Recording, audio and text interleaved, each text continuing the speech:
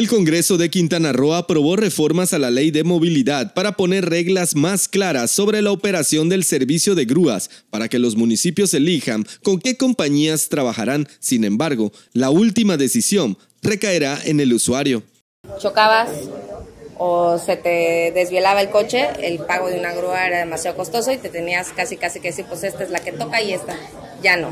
Hoy tú obviamente si está dentro del padrón que brinda los servicios, tú vas a poder llamar y la grúa que sea de tu gusto es la que vas a poder escoger, sin necesidad de esperar que sea la que le toca ese día de la semana como ocurría anteriormente.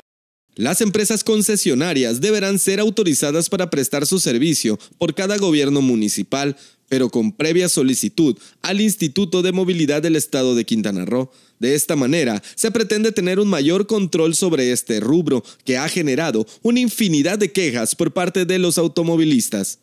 Que pues no puedes poner la misma tarifa en un Felipe Carrillo Puerto que en un Benito Juárez o que en un Solidaridad, ¿no? O sea, hay que también ser conscientes que no es el mismo tipo de costo ni los mismos ingresos que tiene una persona que trabaja en una zona hotelera o una persona que trabaja en una zona agrícola.